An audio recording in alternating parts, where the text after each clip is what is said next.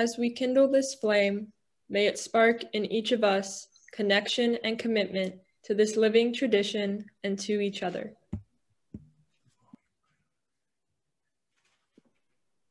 Our gathering song this morning is number 1028, The Fire of Commitment. The words are copied in the chat screen. Please keep your mics muted and simply sing along at home if you would like.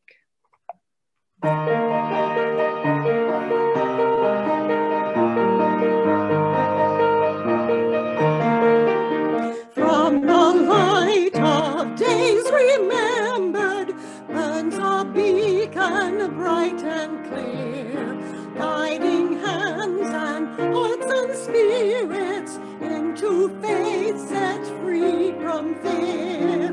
When the fire of commitment sets our mind and soul ablaze, when our hunger and our passion meet to call us on our way, when we live with deep assurance of the flame that burns within, then our promise finds fulfillment and our future can begin.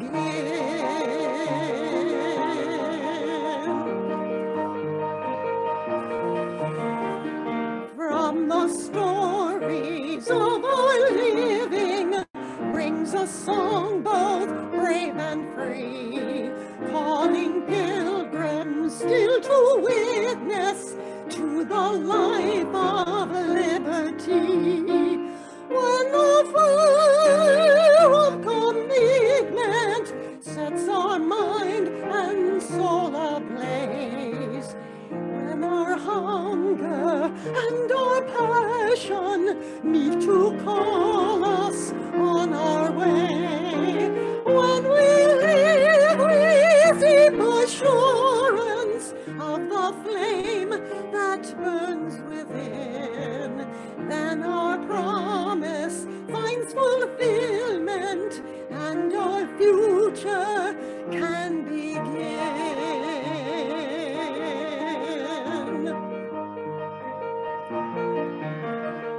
From the dreams of youthful vision comes a new prophetic voice which demands a deeper justice built by our courageous choice. When the fire of commitment sets our mind and soul ablaze, when our hunger and our passion meet to call us on our way, when we live with deep assurance of the flame that burns within, then our promise finds fulfillment and our future can begin.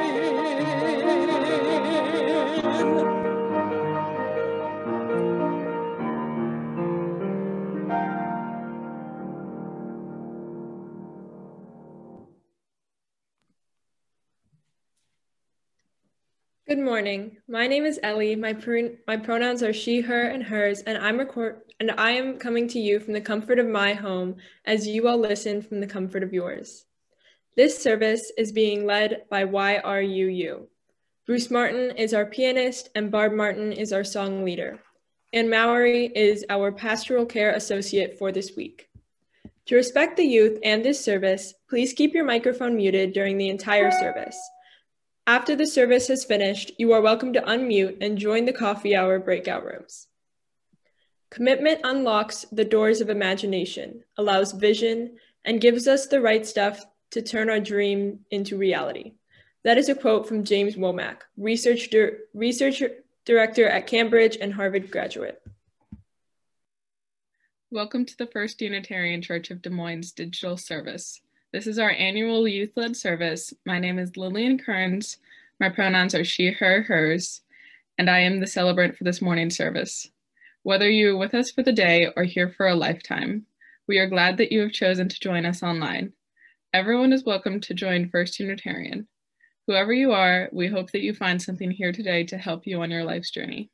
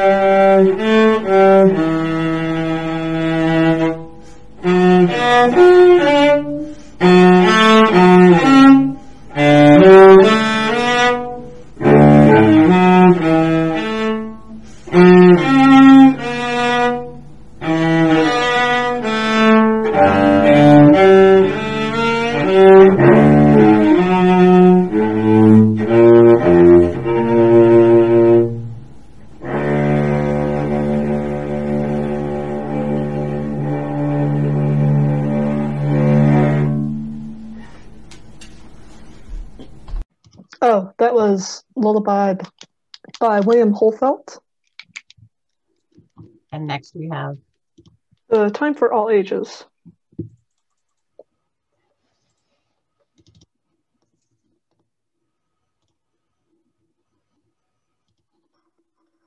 How to Catch a Star by Oliver Jeffers. Once there was a boy, and the boy loved stars very much.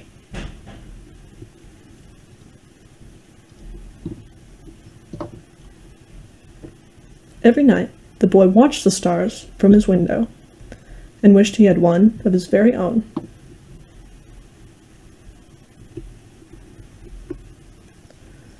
He dreamed how this star might be his friend. They would play hide-and-go-seek and take long walks together.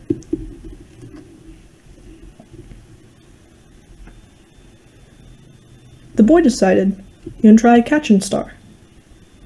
He thought that getting up early in the morning would be best, because the star would be tired from being up in the sky all night. So the next day he set out at sunrise, but he could not see a star anywhere. He sat down and waited for one to appear.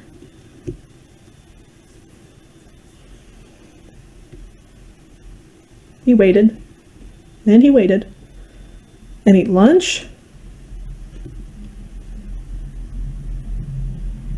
and waited. And after dinner, he waited some more. Finally, just before the sun was about to go away, he saw a star.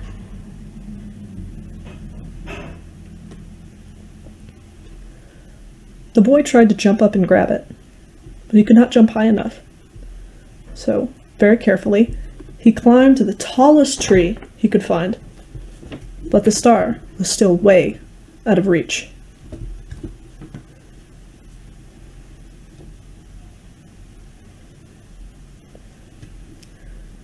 He thought he might lasso the star with the life belt from his father's boat, but it was much too heavy for him to carry.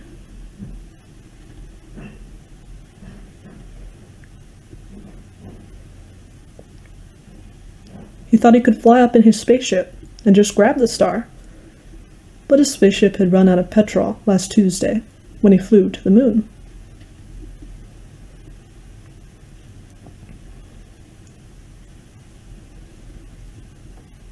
Perhaps he could get a seagull to help him. But the seagull he could find didn't want to help him at all.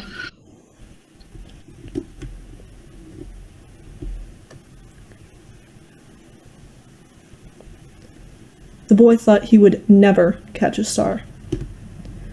But then he noticed something floating in the water. It was the prettiest star he had ever seen. Just a baby star. It must have fallen from the sky.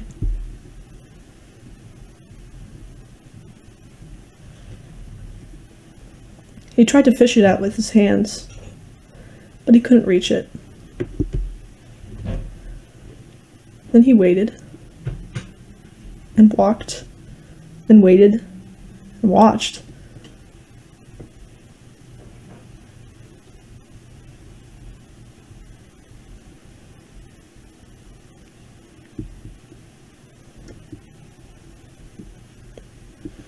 And sure enough, the star washed up on the bright golden sand. The boy caught a star of his very own.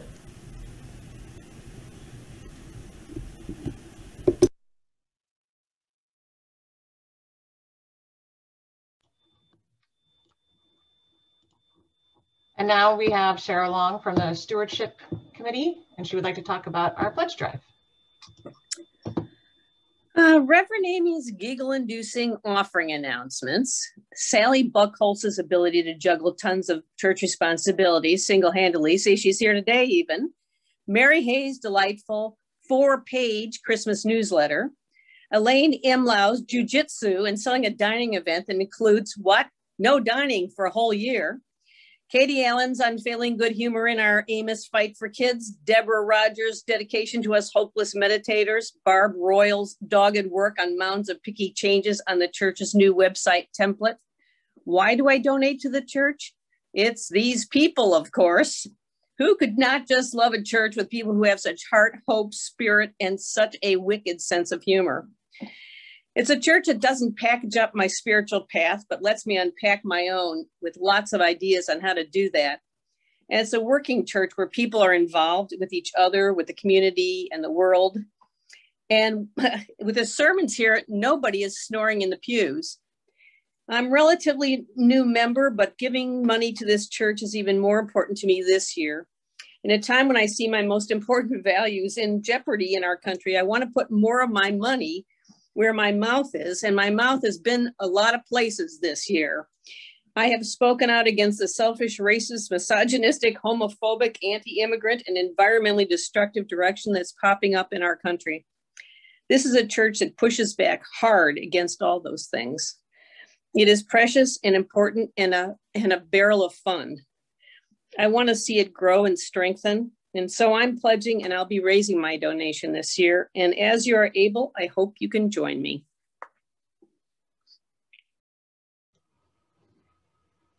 Thank you, Cheryl.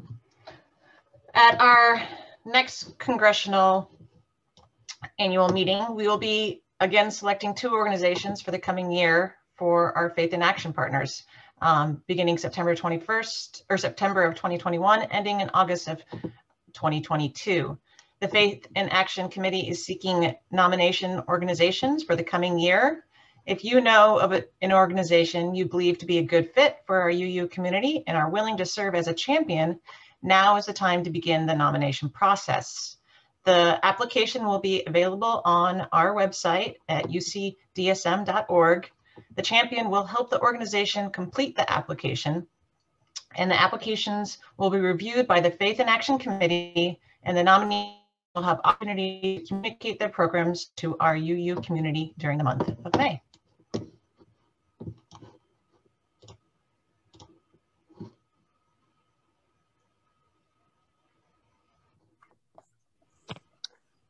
So why did the UU cross the road, you ask? To support the chicken in its search for its own path. Now I ask you to please support the church's social justice programs and our Faith in Action partners, Planned Parenthood and Central Iowa Immigrant Support Coalition, as the morning offering will now be given and received through the link in the chat.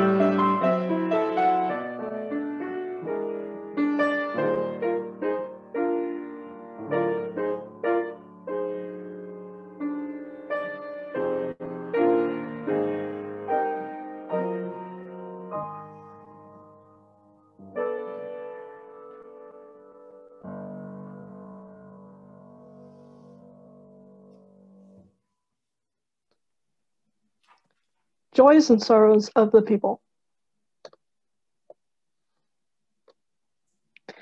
A church is not the building, but a community.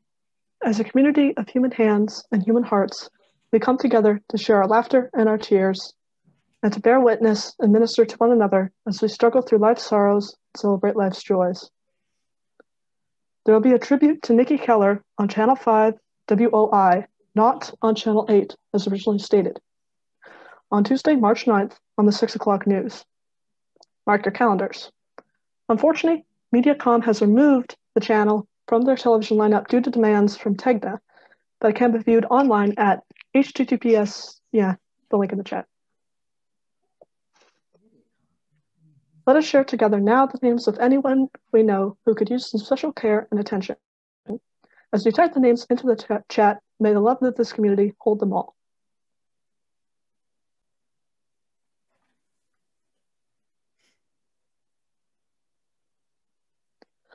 May the light of our community shine on the broken places of the world. May the work of our hands and our hearts support, aid, and comfort all those who are marginalized, oppressed, silenced, or at risk. May we never look away when we are needed. May those who are grieving be comforted. May those who are tired find rest. May the broken places be healed. May those who are filled with joy and laughter be abundant. Now we'll sing Comfort Me.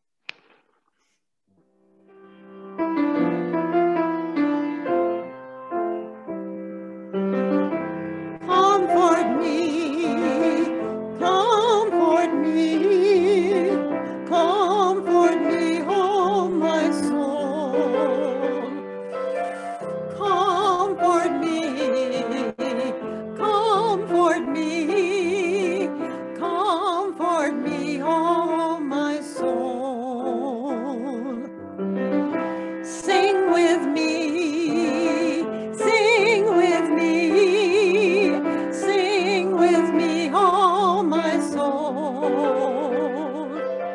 Sing with me, sing with me, sing with me, oh my soul.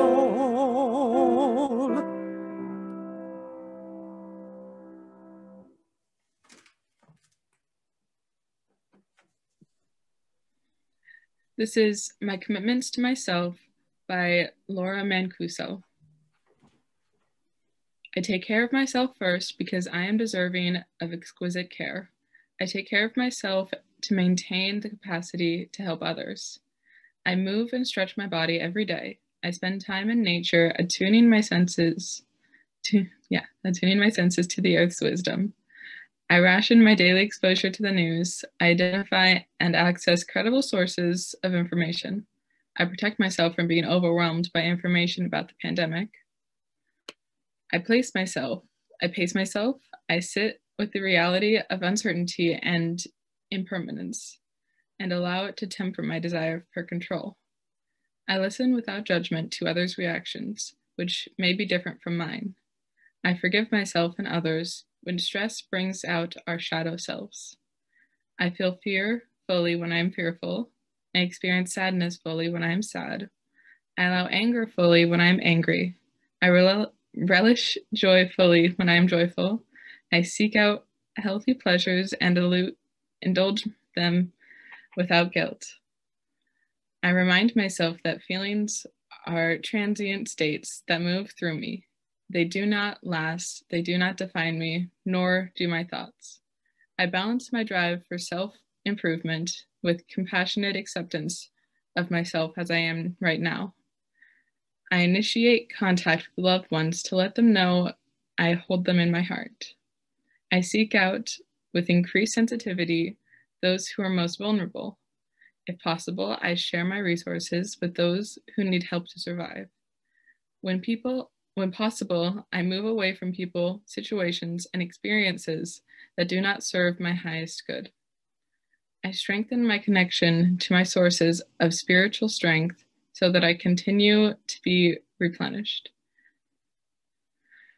I acknowledge the nearness to death as a key motivator for living a full life. I pray for the suffering of all beings to cease. I grieve my losses and celebrate my successes. I remain open to new ways of being surprised, to new ways of being, surprising sources of joy, and unanticipated discoveries every day. Please join me in 1 minute of silent thought, meditation, or prayer.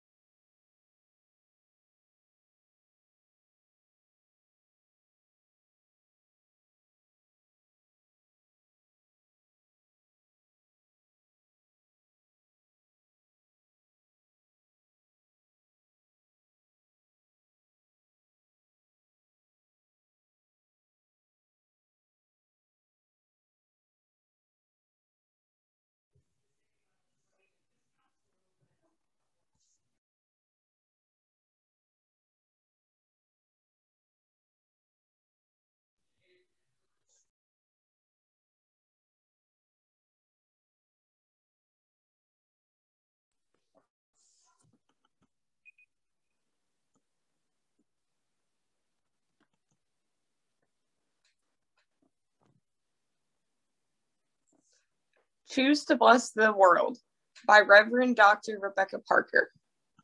Your gifts, whatever you discover them to be, can be used to bless or curse the world. The mind's power, the strength of the hands, the reaches of the heart, the gift of speaking, listening, imagining, seeing, waiting. All of these can serve to feed the hungry, bind up wounds, welcome the stranger, praise what is sacred, do the work of justice, or offer love.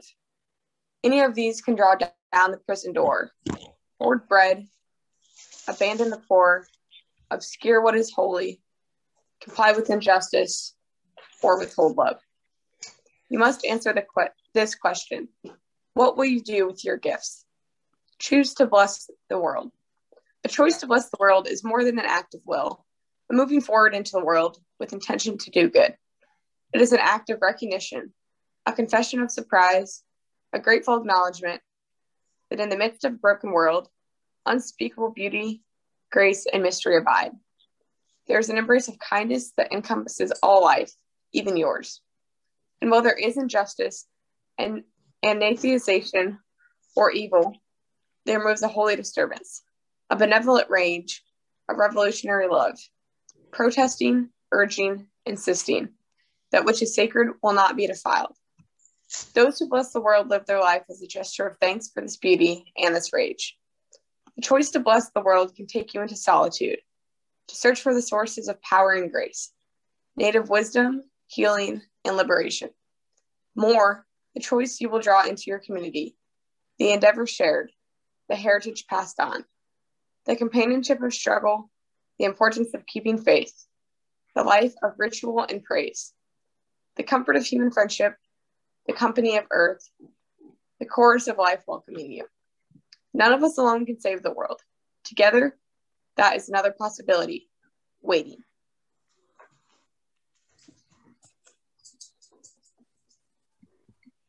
For the centering song, I will be playing Burning Crescent on the piano.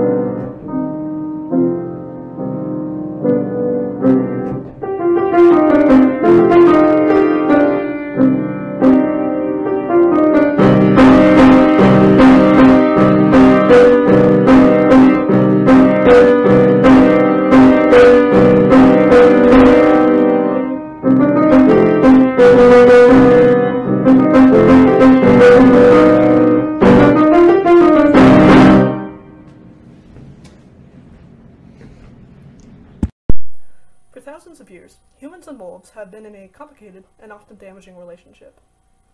As human civilizations spread across the world, we often met and competed with wolves for the same space and resources.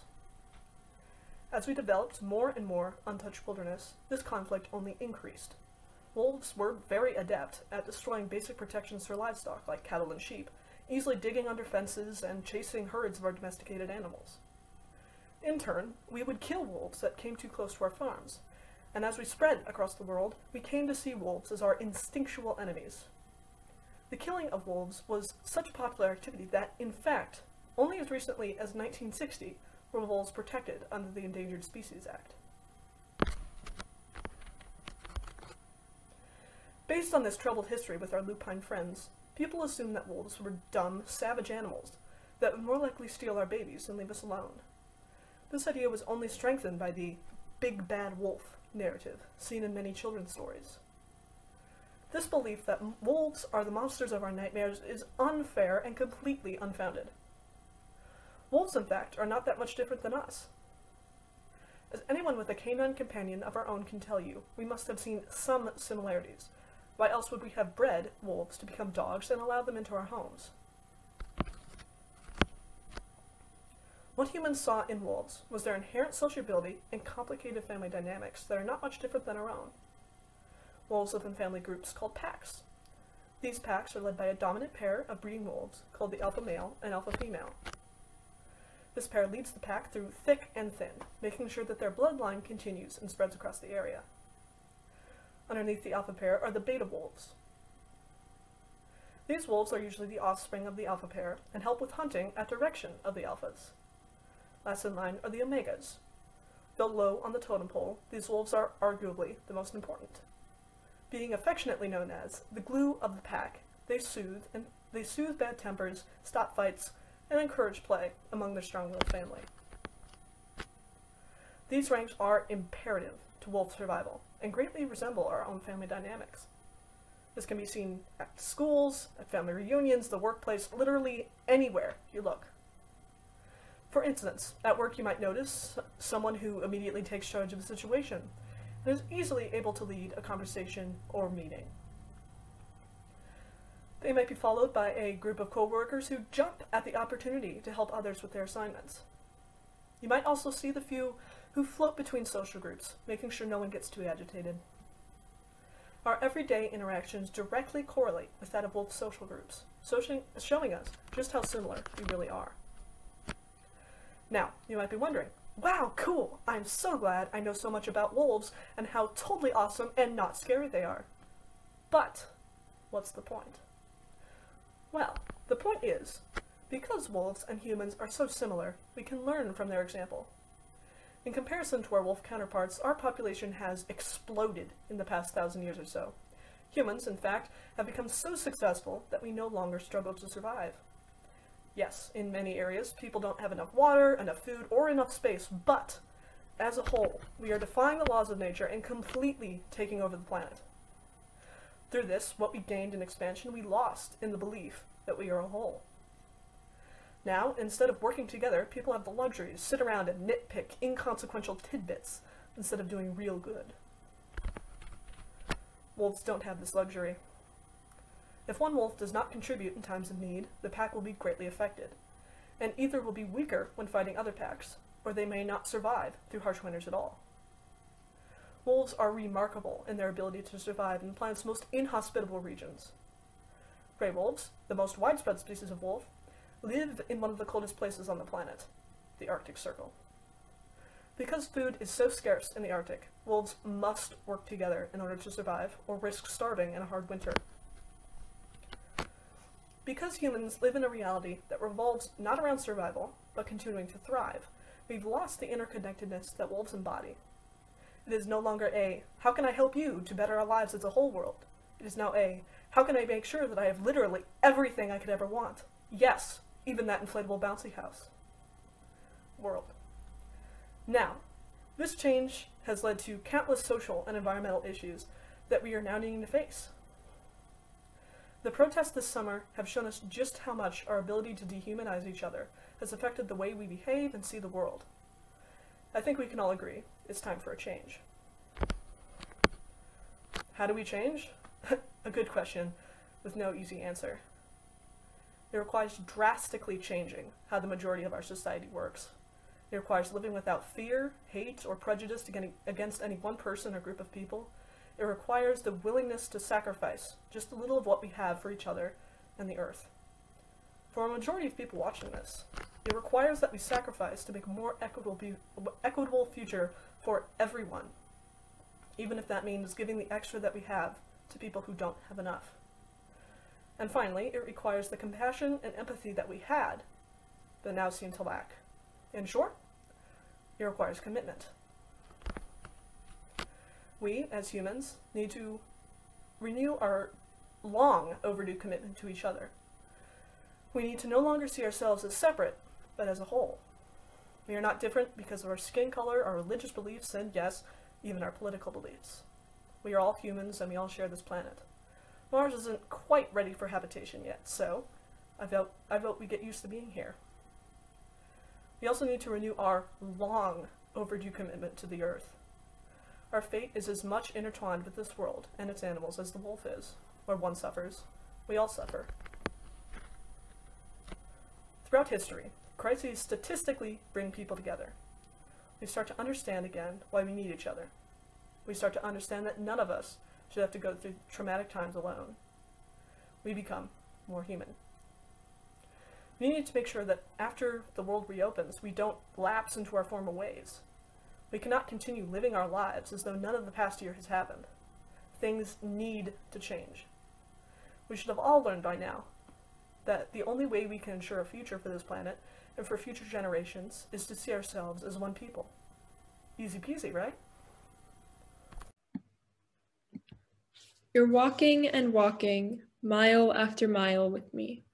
The bridge, the university, the cemetery, a homeless man, poetry, quotes, Darwin, rain, trivia, a pregnant dying dog. But through everything, there's koinoyogun, inevitable love. That is a quote from 10 Miles One Way by Patrick Downs. It has its literal meaning, but it also has a symbolic meaning. You see, in the story, two teenagers named Nest and Q walk for 20 miles one night together. Q was not allowed to talk for the first half. The quote summarizes many of the things Nest and Q encountered 7 miles into their walk. Deeper than that, however, is the meaning behind Nest's words. The commitment it takes to walk for 10 miles in pitch black, only listening and hoping for the sun to come, is enormous. To be loyal enough to someone to walk with them and just listen. The quote not only talks about the literal adventures they pursue, but also puts meaning in the greater ones.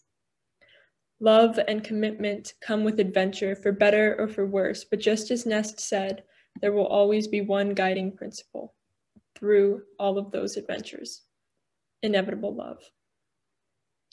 I have committed myself to numerous things throughout my relatively short life so far, and never have I experienced what Nest describes, but I hope one day I live it.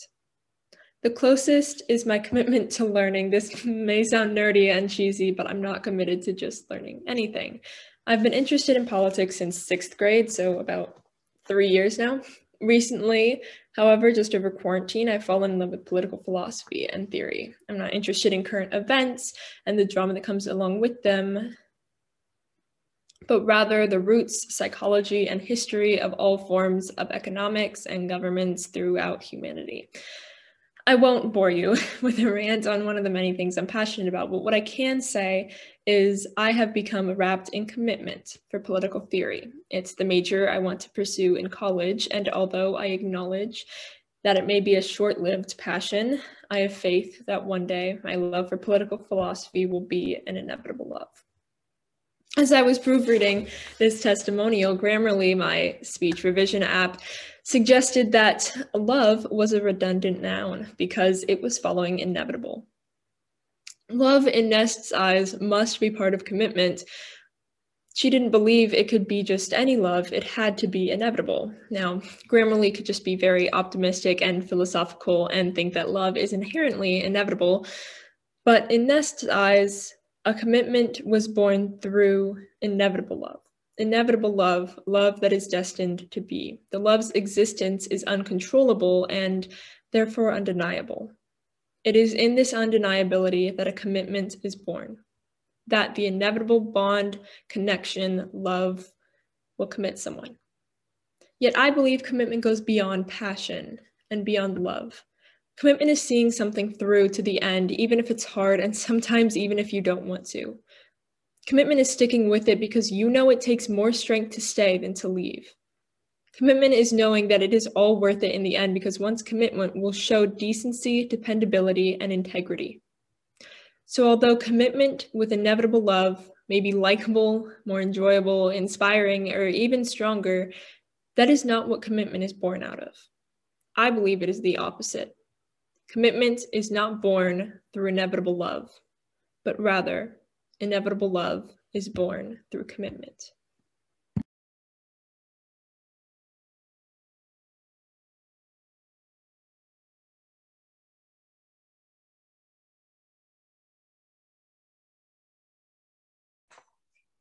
Right, Rachel and Ellie bring some hard speeches to follow, but when I was asked if I wanted to give a speech about commitment at our youth service this year, my first instinct was no. I'm already not a big fan of writing, and with school, online DMAT classes, and a list of scholarship essays hanging over me, the last thing I wanted to do was commit to writing an essay about commitment, knowing that I would need to use my precious free time for another essay. But then I got to thinking more about commitment and what it means to me, and how large of an impact the things we do commit to have on ourselves. I decided this could be a good opportunity to reflect on how the things I am committed to have affected my well-being, outlook, and life in general. I've noticed that as I've grown older, the opportunity to commit to things has grown exponentially, especially in our society, where doing things at every moment seems to be the norm. Having more opportunities available has made me realize more about what makes me feel fulfilled. I can think back to many times this winter where I felt short of something because of having too many commitments on my plate. Sleep ranked first, but there are many other things I felt were sacrificed. Swim meets for work shifts and vice versa, homework time for running, social times with friends for homework time, school for doctor's appointments, and the list goes on. With so many things to do and never enough time to fit it all in, I realized that to get the most out of your commitments, you cannot agree to do everything you or others want you to do or that you feel you should. Juggling so many balls takes a lot of energy. Yes, I was able to attend 5 days of in-person school a week, 7 swim practices, 2 runs, facilitate my school's environmental club on Thursday mornings, participate in improv on Fridays, work the weekends at Starbucks, maybe lifeguard once during the week, and even cook some tasty meatless dinners. But the biggest thing I just felt was busy. I felt like I was getting most things done, checking the boxes in my planner. But still, I didn't feel the fulfillment I was aiming for. When I think I can multitask, it always leaves me missing an important part. Well, I think I can multitask. It always leaves me missing an important part of a class or conversation. Too many commitments lead them to take away from one another. The results I've noticed from this is me accomplishing less and unable to take full advantage of the relationships that could have been built. So contrary to my intentions, my overflow of commitments has left me feeling less satisfied. Narrowing down the amount of things on my plate will allow for quality over quantity in activities and interactions. More time can be dedicated to things I choose to keep in my life. Doing less will allow me to accomplish more in what I do, and more importantly, it will make my remaining commitments more enjoyable. While not having enough commitments does tend to make me feel unconnected and as if I'm drifting through life, I think the solution to this quandary is finding balance. While on paper, I can fit in all of my commitments, to yield fulfillment, I must pick and choose what truly makes me feel happy and at my best. What would you have done if you'd been in my shoes? Here's what happened. My parents became vegetarian before my sister and I were born, so we were raised never eating meat. Growing up, we always had to pack lunches from home because our school didn't have reliable options. The menu of birthday parties and family events often had to be altered for our sake, and my classmates would always be shocked when I told them I didn't know what their favorite meat tasted like, asking questions like, "But aren't you curious?" and "Do you think you'll be vegetarian forever?" Those aren't questions I thought about before being asked them, but they did stick with me. And the answer to the first one was yes. Anyone would be curious about something they'd never experienced. But that curiosity wasn't enough to get me to abandon the practice I'd maintained without fail. No, it was the second one that got me thinking. Because the first time someone asked me that, I was around 6 years old, and forever seems like a really long time to someone that young.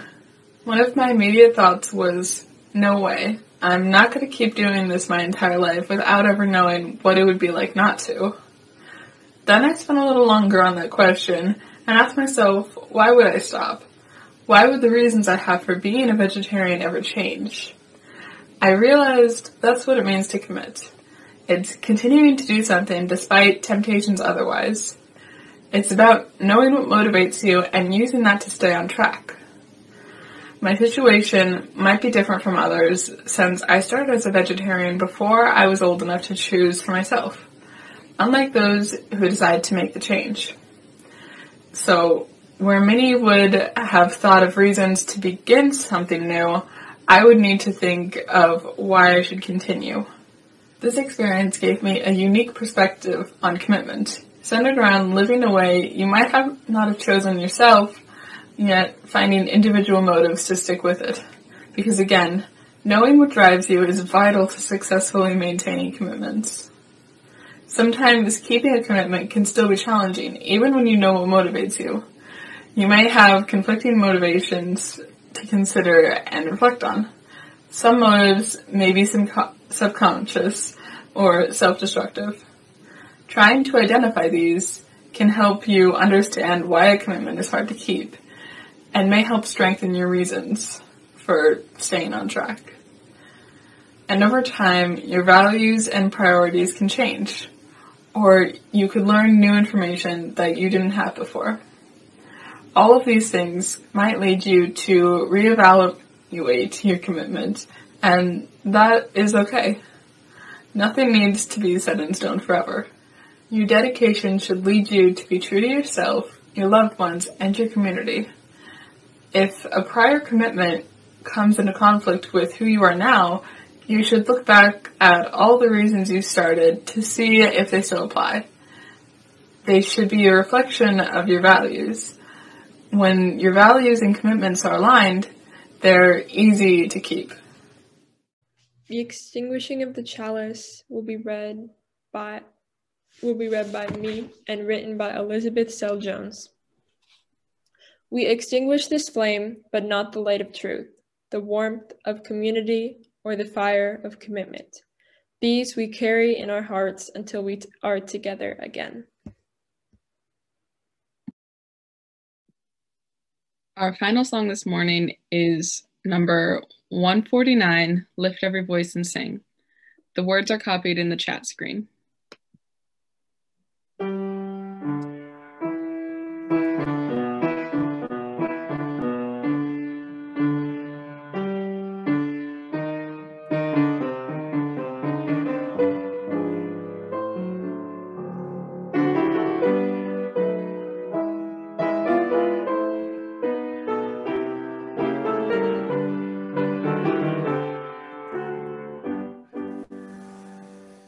Lift every voice and sing till earth and heaven ring, ring with the harmonies of liberty. Let our rejoicing rise high as the listening skies. Let it resound loud as the rolling sea. Sing a song full of the faith that the dark past has taught us. Sing a song full of the hope that the present has brought us. Facing the rising sun,